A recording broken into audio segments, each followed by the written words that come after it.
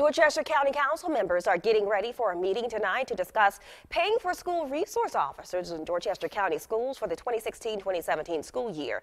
News 2's Annie Taylor joins us now live this morning from our mobile newsroom with the details. Good morning, Annie. Hey, good morning, Octavia. So the Dorchester District 2 School Board, they also met about this. They met, though, in June of 2015 to discuss this current school year.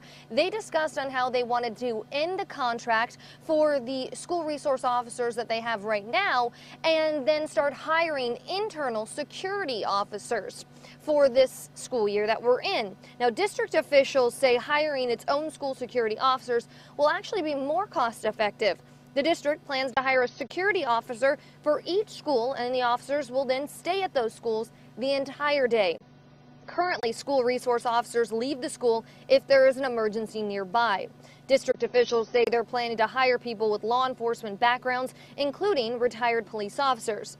Once again, the Dorchester County Council meeting will take place at 7 o'clock tonight inside the County Council chambers in Somerville.